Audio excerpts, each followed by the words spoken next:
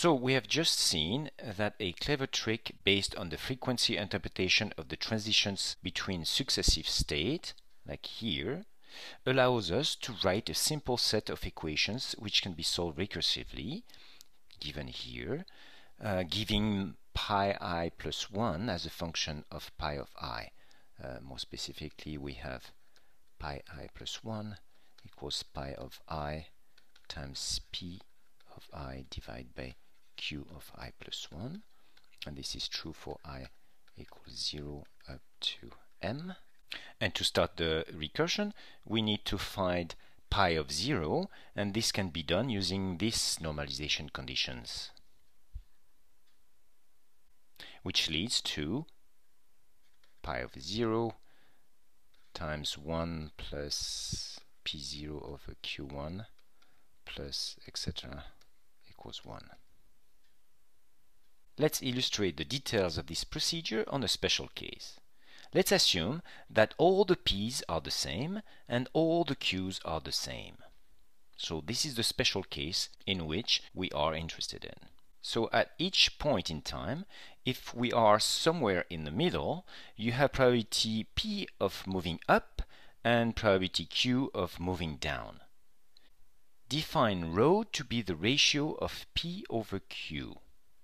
Rho can be interpreted as the frequency of going up versus the frequency of going down. If it's a service system, you can think of it as a measure of how loaded the system is. If P equals Q, that means that if you are at this state, you are equally likely to move left or right. So the chain does not have a tendency to move in that direction or in that direction. If rho is bigger than 1, so that P is bigger than Q, it means that whenever we are at some state in the middle, we are more likely to move right as opposed to moving left, which means that the chain has a tendency to move in that direction. And if you think of this as a number of customers in Q, it means your system has the tendency to become loaded and to build up a queue. So rho being bigger than 1 corresponds to a heavy load, where queues build up. Rho less than 1 corresponds to the system where queues have the tendency to drain down. The system is going to move in that direction. Now let us write down these equations for that special case. We end up with that, which is pi I times rho by definition of rho. Once you look at this equation, you realize that pi of 1 is pi of 0 times rho. And pi of 2 is pi of 1 times rho equals pi of 0 times rho square, and so on and so forth. And you find that you can express pi of I as pi of 0 times rho at the power I for any possible I between 0 and m. And now if we use the normalization condition,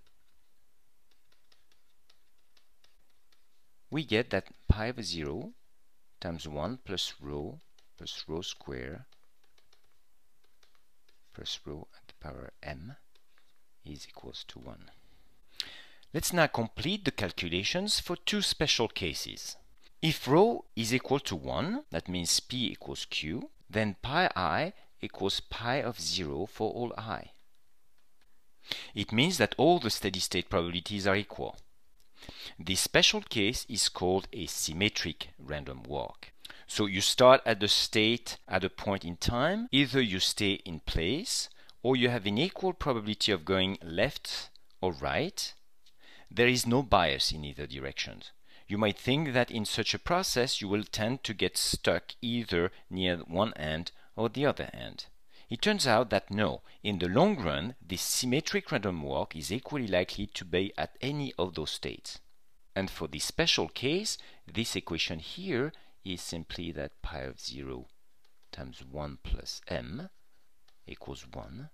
That means that pi of 0 equals 1 over 1 plus m, which is consistent with the fact that all steady state probabilities are the same. They are all equally likely. They are m states, and so each one of them, pi I, is pi of 0, which is 1 over 1 plus m. The Markov chain is equally likely to be in any of these m plus 1 states in the long run. Suppose now, instead of p equals q, that m is very large, a very large number. Let's take m going to infinity, and suppose that the system is on the stable side. That means that p is less than q, which means that there is a tendency for customers to be served faster than they arrived. In other words, the chain is drifting toward that direction. So that means that rho is less than 1. And what it means is that this infinite series, when m goes to infinity, is the geometric series. And this series is going to be 1 over 1 minus rho. That is, this infinite series is 1 over 1 minus rho. And since pi of 0 is 1 over this infinite series, we end up having pi 0 equals 1 minus rho. And since we have pi of I equals pi 0 times rho at the power I, we end up having that pi of I equals pi of 0, which is 1 minus rho, times rho over I equals 1 minus rho times rho at the power I, for I equals. This pi I can be seen as coming from a probability distribution.